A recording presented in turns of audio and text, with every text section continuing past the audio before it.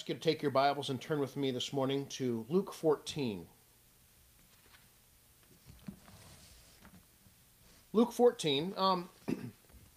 This passage this morning is directed specifically for a purpose, and I'm not going to necessarily teach on that purpose this morning, but it's an object and illustration that there's multiple applications to, and so I want to give you just a parable idea of what Jesus brings up, and then we're going to use this as a springboard to get into our new lesson on winning the small battles, lesson number 5. The title of this lesson is Preparing for Battle. Preparing for Battle. Luke chapter 14, verse number 27. And whosoever doth not bear his cross and come after me cannot be my disciple. For which of you intending to build a tower sitteth not down first and counts the cost, whether he have sufficient funds to build it? Lest haply after he hath laid the foundation he is not able to finish it. And that behold, it began to mock him, saying, This man began to build and was not able to finish. Or what king, going to make war against another king, sitteth not down first, and consulteth whether he is able with 10,000 to meet him that cometh against him with 20,000? Or else while the other is yet a great way off, he sendeth an ambassador, and desires a condition of peace. So likewise, whosoever he be of you that forsaketh not all that he hath, he cannot be my disciple. Let's ask the Lord's blessing on our message this morning. Father, it's very important principles we find here as Jesus is using parables with extremely important applications. And Jesus, particularly in this passage, talks about counting the costs, preparing for the future, knowing what is coming. And Lord, I understand that there is a push for discipleship, that being a Christian isn't a fad. It's just not this casual thing that we should adopt with insincerity. We don't attend church or act like Christians because it gives us a better social setting. But there is truly a cost to discipleship. And that if we're going to prepare for battle, to win the daily victories, we have to prepare. We have to know what's ahead of us, and we have to prepare today. Father, I agree with John the Baptist when he said, I must decrease, and Christ must increase. Hide this foolish preacher behind the cross of Christ, that Christ alone might be glorified. In Jesus' name we pray. Amen. Neville Chamberlain was a British conservative politician who served as Prime Minister over the United Kingdom from May 1937 until May 1940. I have to confess that Neville Chamberlain is not one of my favorite characters in history. His foreign policy at the onset of World War II was known as appeasement philosophy. The Axis powers of Germany, Italy, and Japan showed extreme aggression, while Chamberlain believed that everything would be much better if we did not provoke Hitler to more opposition. His philosophy was actually popular at the time inside the United Kingdom. But the problem with his don't poke a sleeping bear philosophy was that Hitler was not a sleeping bear. He was a roaring, raging grizzly trying to conquer the world. Hitler knew that Chamberlain's desire for peace could be taken advantage of, and that's exactly what Hitler did. He took over Austria and Czechoslovakia while Britain sat by and watched. Chamberlain gave in to Hitler time and time again. Chamberlain didn't want to enter World War II. Chamberlain lacked perception and the ability to discern the danger of his enemy. Until the bitter end of his ruling as prime minister, he was still unwilling to distrust Adolf Hitler and Mussolini. He longed for peace at any cost. Still beloved by many, Chamberlain resigned his position on May 9th, 1940. In his radio address, he said this: "For the hour has now come when we are to be put to the test. As the innocent people of Holland, Belgium, and France are being tested already, and you and I must rally behind our new leader, and with our united strength and with unshakable courage we must fight, and work until the wild beast which has sprung out of his lair upon us has been finally disarmed and overthrown." It took a resignation of Chamberlain to actually admit that action needed to occur. Queen Elizabeth told Chamberlain that her daughter, Princess Elizabeth, actually wept at the broadcast as she loved Chamberlain dearly. Little did the Queen know, and little did Chamberlain know, that his resignation unleashed a storm that Adolf Hitler had never seen. The storm's name was Winston Churchill. Churchill, as he replaced Chamberlain, was a man that was willing to fight. He refused to consider defeat or surrender, and the words compromise and appeasement were not in the man's vocabulary. Churchill immediately formed a war cabinet. He was quoted as saying that his life up until this point had been preparation for this hour of trial. By the end of May 1940, many called for England to actually surrender, as it seemed the darkest hour would not pass. But Churchill refused, and he resolved to fight on. In his famous speech to the House of Commons, Churchill said, "We shall go on to the end.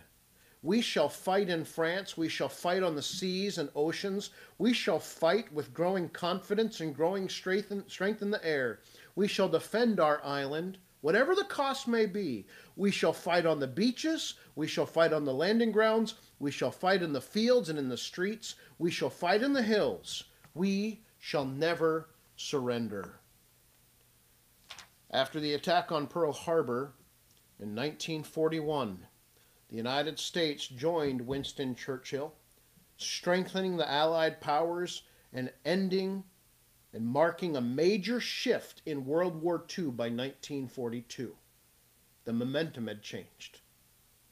The difference between the two prime ministers of the United Kingdom during World War II was remarkable. One was not ready for war. He tried to avoid it at all costs and did not prepare. I believe if Chamberlain stayed in as prime minister, you might be living in Germany today. But Winston Churchill was prepared for battle. We've been speaking about the spiritual battles that we as Christians face daily. This war is very real.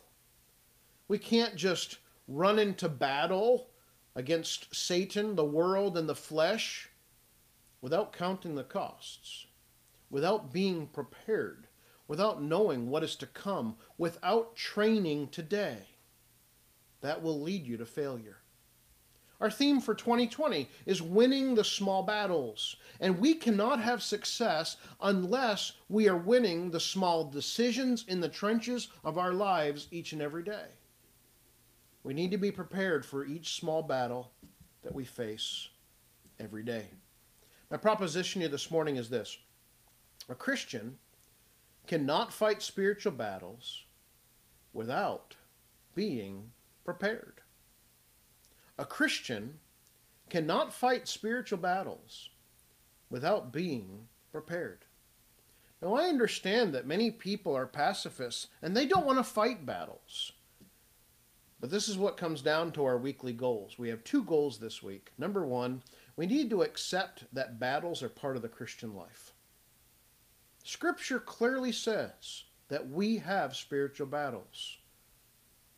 But number two, we need to know the qualities that are necessary to prepare for battle. Are you ready to war the warfare that God wants you to fight against Satan, the world, and the flesh? There's not some mysterious formula to being a super Christian.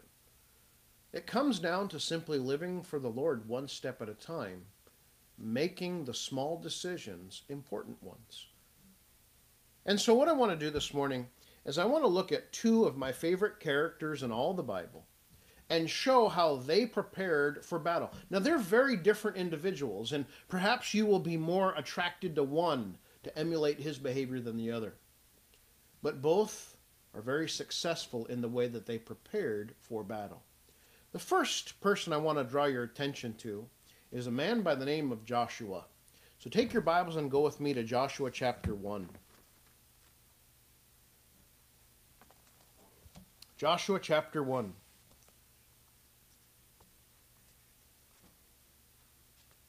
The first character we'll look at this morning is Joshua. He serves as a great illustration so we can prepare for battle. We can emulate his behavior. Joshua chapter 1, verse 1. Now after the death of Moses, the servant of the Lord, it came to pass that the Lord spoke unto Joshua, the son of Nun, Moses' minister, saying, Moses, my servant, is dead. Now therefore rise, go over this Jordan, thou and all this people, into the land which I do give to them, even to the children of Israel.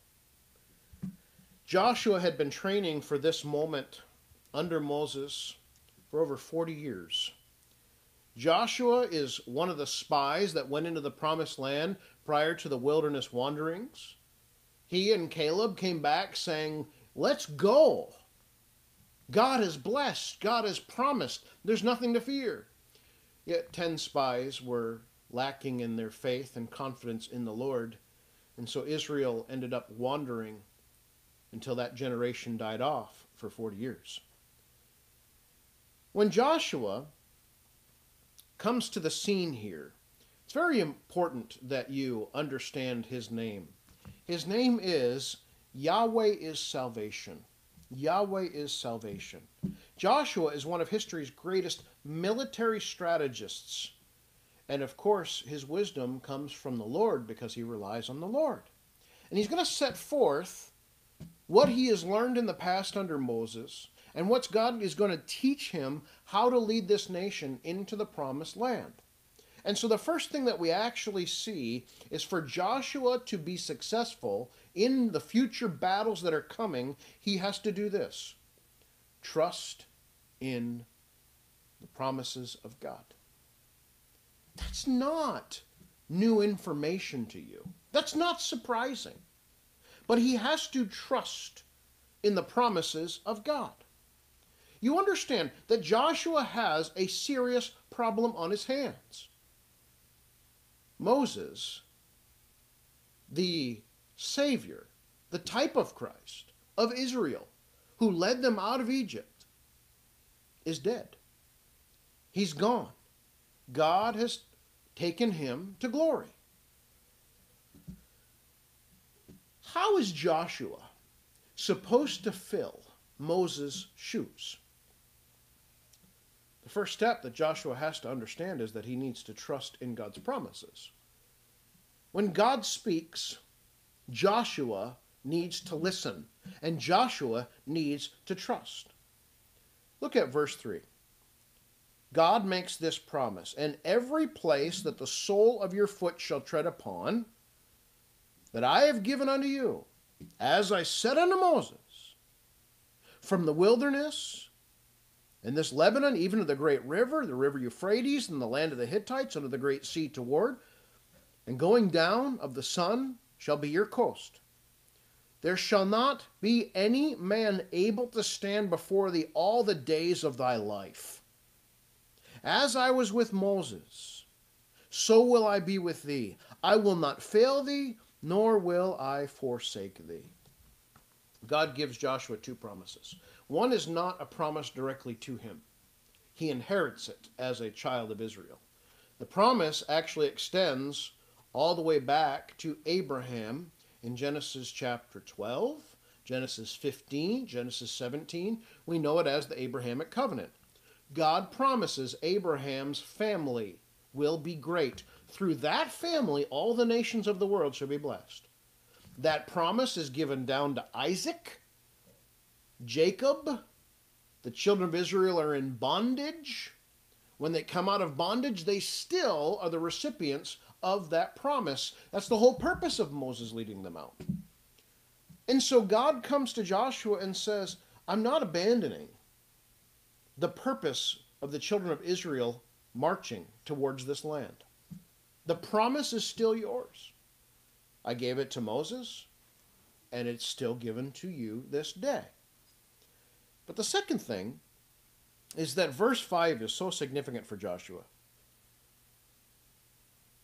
As I was with Moses, so will I be with thee. I will not fail thee, nor forsake thee.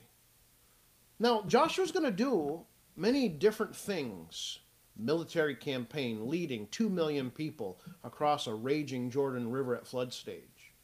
Coming into Jericho and seeing the walls fall without a single sword raised. He's going to do things that you and I are not called to do. But there is this eternal principle to Joshua that applies to the Christian. I'm not going to leave you. I'm not going to forsake you. And just like I was with Moses, I will be with you too. Let me ask you this.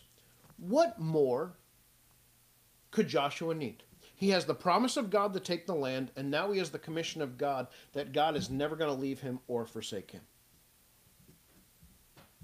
I think sometimes we think about it this way. Well, doesn't mean that Joshua has a great job.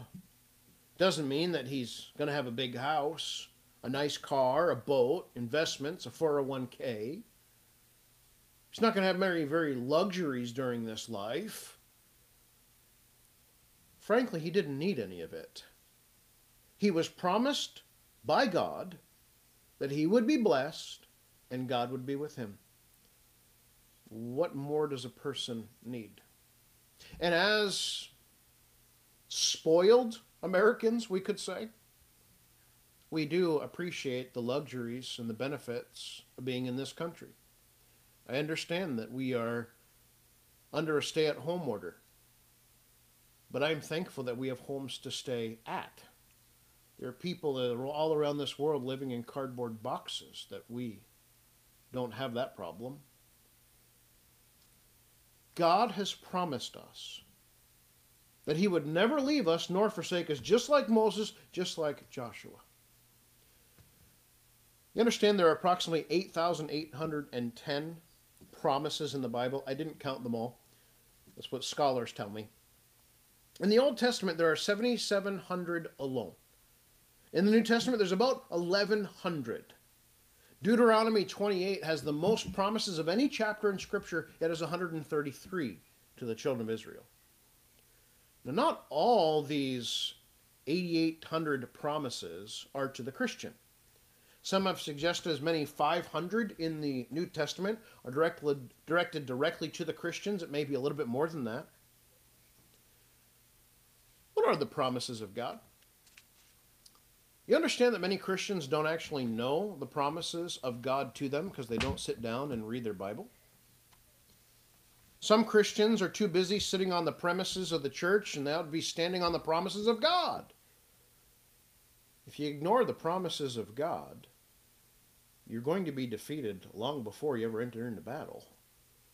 In order to prepare for battle, you have to trust God's promises. And that means getting in the Word and taking it literally when it's given to you and obeying it no matter what the cost. Do you trust the promises of God? Second of all, Joshua had to obey God's commands. Look at verse number 6. Be strong and of a good courage, for unto this people shalt thou divide inheritance, the land, which I swear unto their fathers to give them. Only be thou strong and very courageous, that thou mayest observe to do according to all of the law which Moses my servant commanded thee. Turn not from it to the right hand or to the left, that thou mayest prosper whithersoever thou goest. This book of the law shall not depart out of thy mouth, but thou shalt meditate therein day and night, that thou mayest observe to do according to all that is written therein. For then thou shalt make thy way prosperous, and then shalt thou have good success. Verse number 9, have not I commanded thee?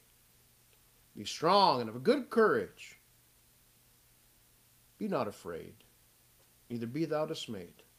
For the Lord thy God is with thee, whithersoever thou goest.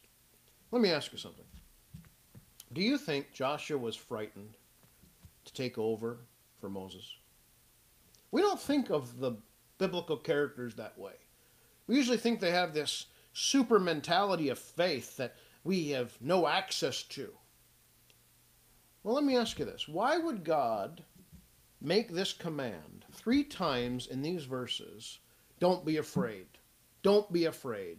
Don't be afraid, if Joshua wasn't afraid. I think Joshua was shaking in his sandals at the opportunity that was in front of him that God wanted him to do. Joshua would only succeed if he chose to obey God's commands. He's considered the greatest biblical military leader. But you understand, even military leaders have to follow orders of someone.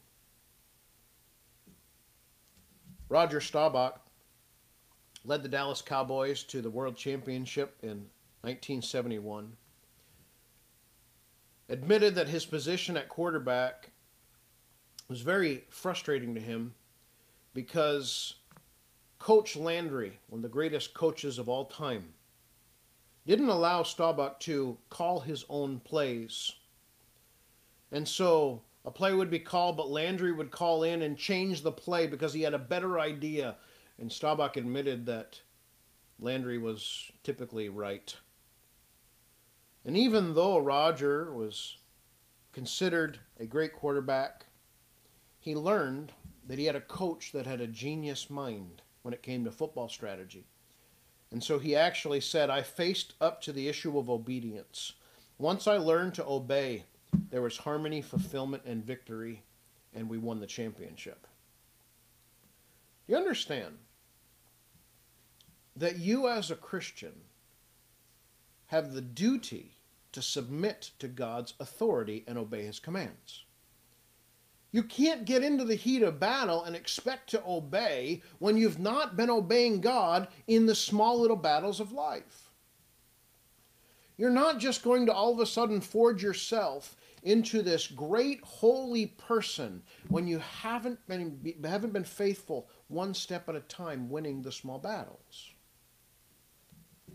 Now there is this idea that Joshua is struggling with is fear. That's not the topic of our message this morning, but let me just address this for a moment. Everyone is familiar with fear and anxiety. It's a problem of epidemic proportions. Anxiety and distress about future uncertainties is very common. It's characterized by a mental agitation, a nervousness, uneasiness. Anxiety and fear can be mild or it can be severe. It primarily has to do with what may happen in the future. Either it's near or distant, it makes no difference. Yet as prevalent as it is, anxiety, fear, and worry is one of the most counterproductive things a Christian can do. Anxiety is like a rocking chair. It'll give you something to do, but you're not going to get anywhere. God says specifically in this text, don't be afraid. Are you afraid of this coronavirus? Your job? Your income? All the things that you think that have to be done in order for you to live? Have not I commanded thee? Be strong and of a good courage. Be not afraid, neither be thou dismayed, for the Lord thy God is with thee whithersoever thou goest. Christian, what more do you need? I didn't say what more do you want. But if you change your wants into what God wants, you're going to really find God's blessing. He will meet your need. Joshua had to take the promises of God. Joshua has to obey the commands of God. And number 3, Joshua had to remember God's faithfulness. Look down to verse 10. Then Joshua commanded all the officers of the people, saying, pass through the host, and command all the people, saying, prepare your victuals, for within 3 days we shall pass over the Jordan to go to the promised land, which the Lord your God giveth you to possess it. And to the Reubenites, and to the Gadites, and the half-tribe of Manasseh, he spake, saying, remember the word which Moses the servant of the Lord commanded you, saying, the Lord your God hath given you rest, and hath given you this land. Joshua is excited, but he also realizes that part of the tribes of Israel are not coming into the promised land with him.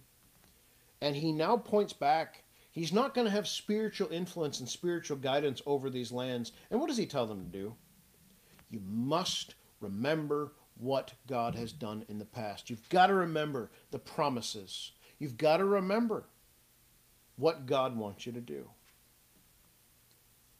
Joshua makes this command. Isn't it amazing, though? If we go through Israel's history, Joshua, Judges, Ruth, 1st and 2nd Samuel, 1st and 2nd Kings. Even in the book of the Exodus, does Israel actually remember what God has done for them? The answer is no, they don't. How short is Israel's memory? It's almost as short as mine. God proves his power to them over and over. While in Egypt, they saw God perform miracles and plagues to deliver them. He changed the heart of the king, Pharaoh. They forgot. They got into the wilderness and whined and cried and want to go back to Egypt. God rips apart the Red Sea. They go across on dry ground. They delivered. Amazing how the next thing they do is simply complain. Moses, you brought us out here to die. We'd rather be in Egypt. They get to Mount Sinai. They see God's Shekinah glory, thunder and lightning roaring from the top of the mountain. They hear the voice of God giving them the 10 Commandments prior to it being written down. What do? They forget, and they make a golden calf. Over and over and over again, Israel will not remember what God has done. Are we any better? You know, so many Christians fail to remember the victories that God has brought them through in the past. Spiritual victories, self-victories, family victories, victories over sin, financial victories to pay the bills, wisdom, health, whatever it may be. We tend to forget what God has done for us because we're so caught up in the heat of a moment of what we want now that we don't sit back and count our blessings to what God has done in the past. And so Joshua tells these tribes that are not under his influence, make sure you remember. You have to remember the word that Moses gave to you. Are you one that remembers and cherishes the victories and the promises of God in your life, of what he has done in the past to prove himself? God does not have to prove himself to you again, but he will if you let him. He has proven enough through the death of his son that he is willing to give it all. Are you willing to trust? Joshua is a great example for preparation of battle. He tells us and guides us in wonderful ways of how to start preparing. I want to look at a second character this morning very quickly. Go over with me to 1 Samuel 17.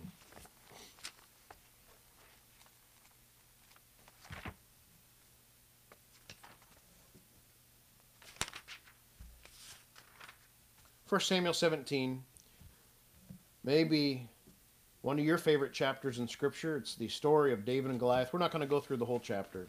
I just want to give you a few highlights. David is a favorite Bible character for many. He also serves as a great example as a youth when he defeated Goliath. David's very different than Joshua. Joshua is mature. He's been training under Moses for over 40 years. He's a seasoned veteran who has studied and learned God's faithfulness under the greatest prophet to live in Israel in the Old Testament. David is very different. He's a young shepherd boy. He doesn't have much experience leading people or winning great spiritual victories. Yet this little boy has incredible, profound faith and wisdom.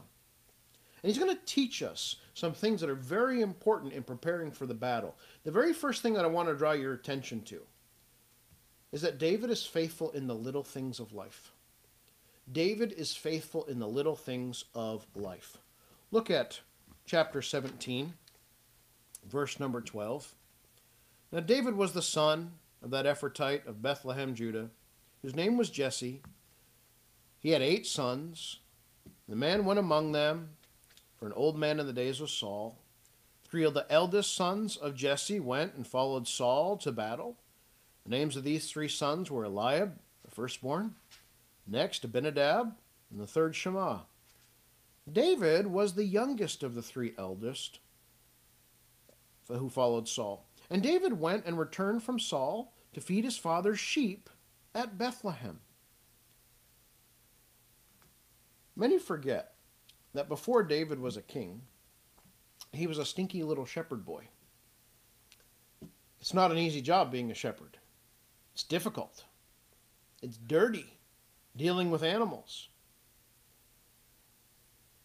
When David is presented here in chapter 17, most people don't realize that he's already been anointed as the next king of Israel 1 chapter before.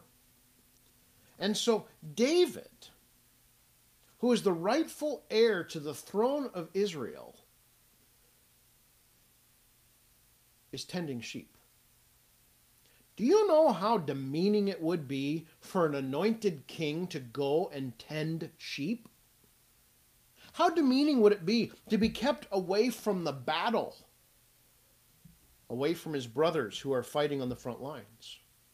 How demeaning was it to be another king's armor bearer when you know for a fact that God has removed his blessing from that awful king and you are going to replace him? And the bloodline of that king, Saul, would never rule and reign again in Israel. How difficult would it have been to watch this king lead Israel away from the Lord when your heart wants to lead the nation to the Lord? You realize that David just simply does the task that he is called to do, and that's it. It's not time for him to be the king. And so he is satisfied and he is grateful to watch his father's sheep. Jesus says in Luke 16:10, "He that is faithful in that which is least is faithful also in much. That is unjust in the least shall also be unjust in much." Most people want to be faithful in much before they're ever faithful in little. It just doesn't work that way. Has God called you to be a CEO of a major corporation? Then you be the most godly servant in that capacity that you can be. Has God called you to be a burger flipper? Then you be the best burger flipper that you can be.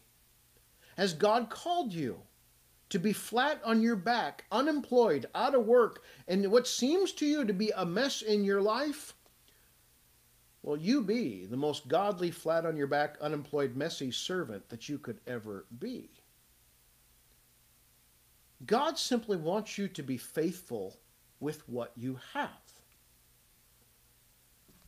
Not only was David faithful with what he was given, because he was faithful in little, what did God eventually do? Made him faithful in much. And he is the greatest king of Israel prior to Jesus sitting on the throne of David. Are you faithful in the little things? Is it easy to stay home during this pandemic and be faithful to the Lord? No. But you be faithful one step at a time in what God has called you to do. Number 2, David is zealous for God's name. Verse 26. David spoke to the men that stood by him, saying, What shall be done to the man that killeth this Philistine? Taketh away the reproach from Israel. For who is this uncircumcised Philistine, that he should defy the armies of the living God? David hears Goliath's mouth rambling on the battlefield.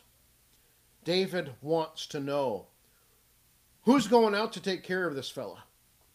This gross pagan defying God? Who is marching out to battle this man? David is shocked. David is grieved and angered that a pagan would irreverently mock the living God this way. And so instantly he wants to stand up and defend God's honor regardless of his life. Why is David doing this? What's his motive? I don't think it's to promote himself, to defend God's name. He's not looking for his own glory here.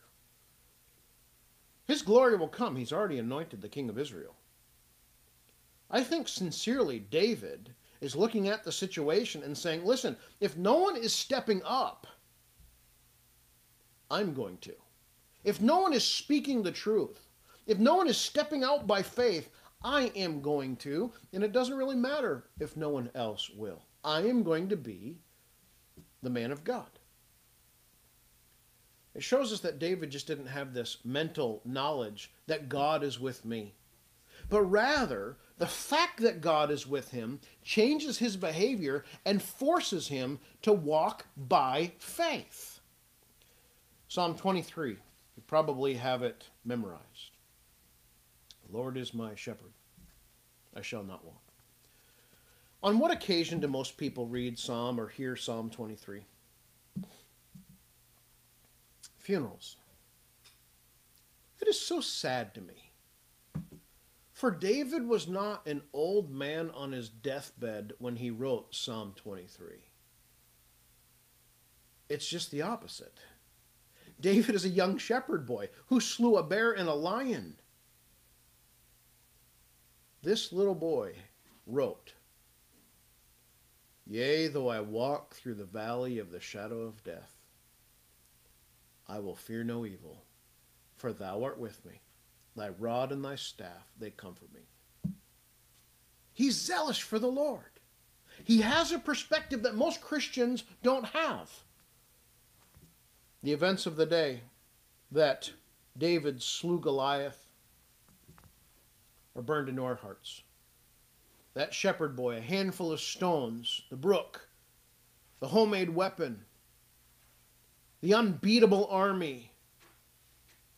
You understand in all that, Goliath was the underdog. David was God's man. David was never the underdog. David defeated that giant and became an instant, enduring hero for all ages because he understood that living in the presence of God is practical and not theological. David was just as zealous for God, whether it is a dirty shepherd boy or is a glorious king over Israel. The zeal for his God was not relative to his situation, and nor should it be for ours. Be zealous for the Lord and stand for his name. Number 3, David was unfazed by criticism.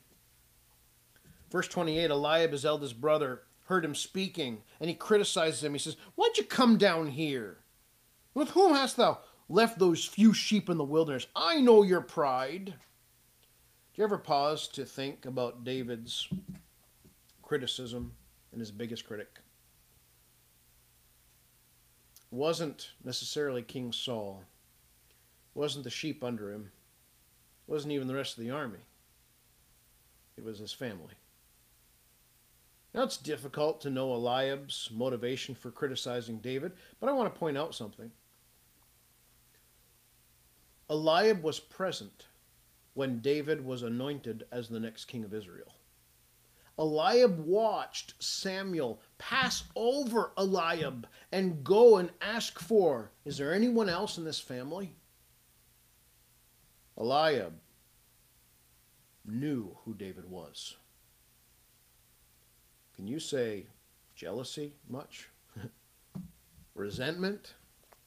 Whatever the reason for the false accusation, it's unfounded and baseless. Why didn't Eliab himself, as the eldest son of Jesse, the mighty warrior, run out and slay Goliath in the name of God? Could he have done so? I believe that God would have blessed it. And we'd be reading about Eliab here killing Goliath and not David. But Eliab didn't. That criticism from family did not deter David in doing what needed to be done. Few things are more stressful or discouraging than having your family members turn against you. I think Christians should be open to criticism and correction. But in this case, Eliab was attacking David without a cause.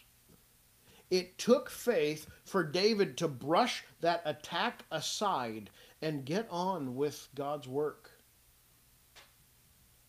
Just understand that Jesus faced the same thing. His family members tried to have him committed as mentally insane.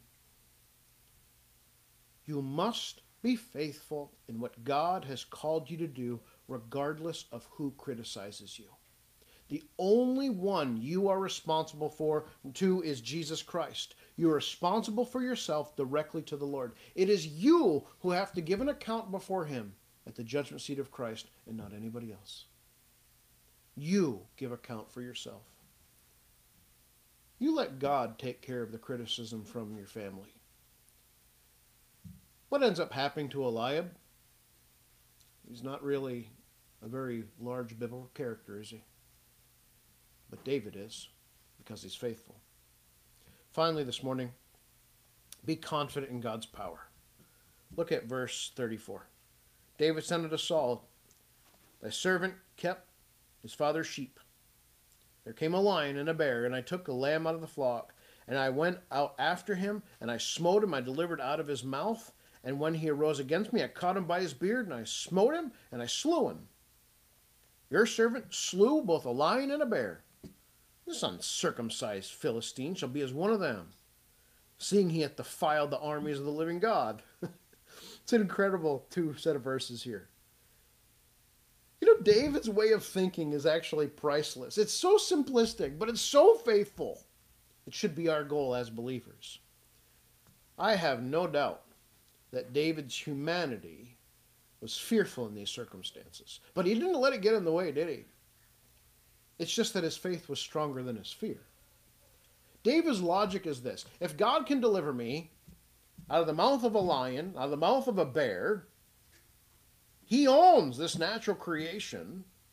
Why isn't this giant going to be the same thing? What is the difference between a lion, a bear, or a giant when God is the one doing the fighting?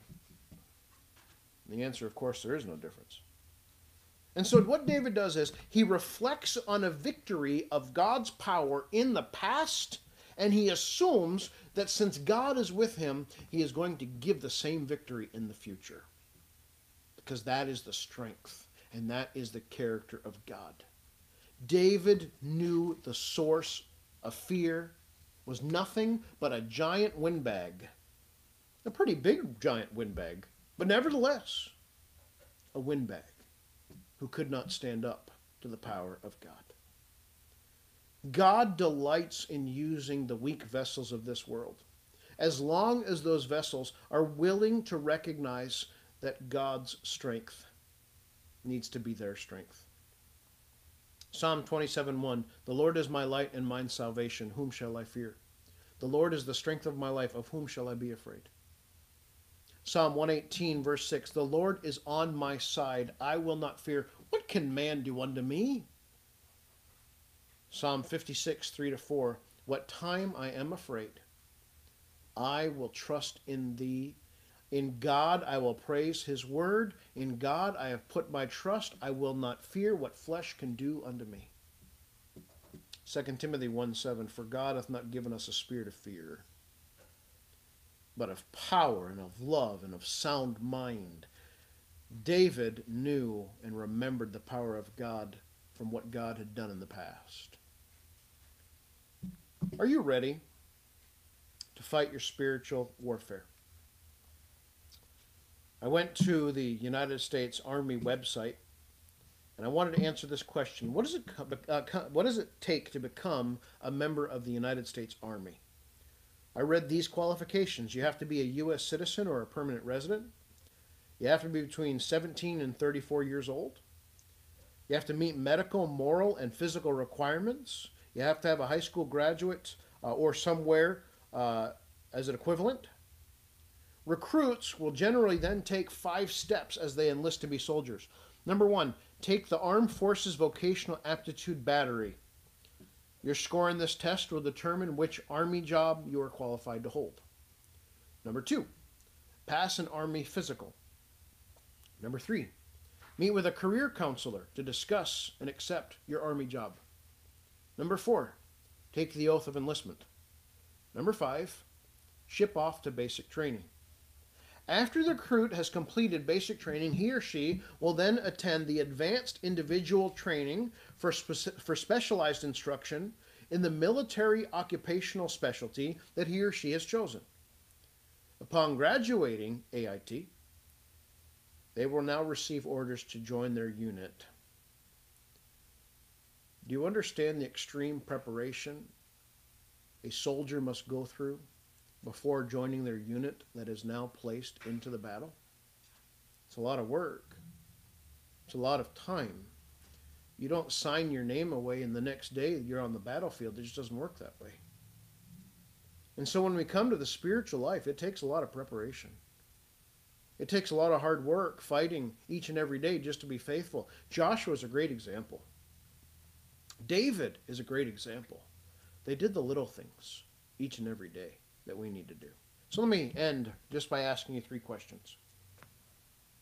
Are you on active duty or are you a pacifist?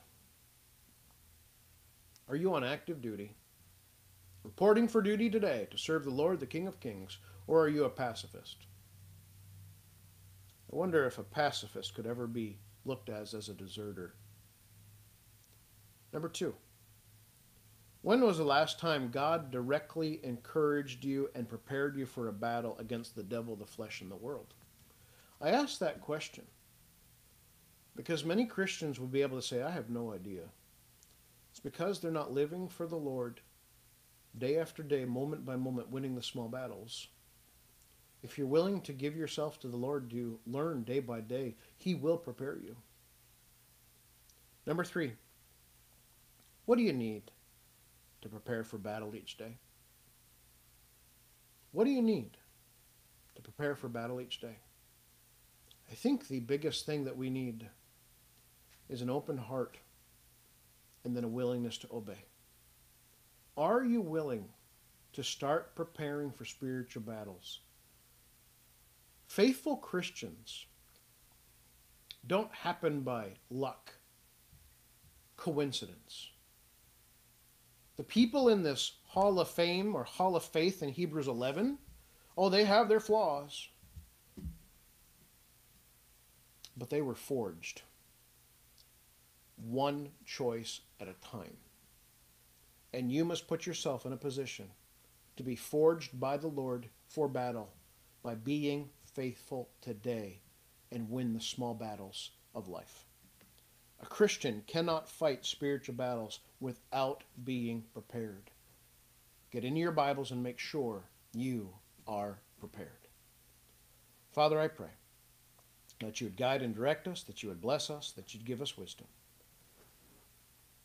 Lord, I know that this message this morning is applicable to this pastor and everyone listening. We have to do what is right on a daily basis. When we realize that what we are doing is right is actually fighting the battle you've called us to do, we can stand strong in the name of Jesus Christ. In Jesus' name we pray. Amen.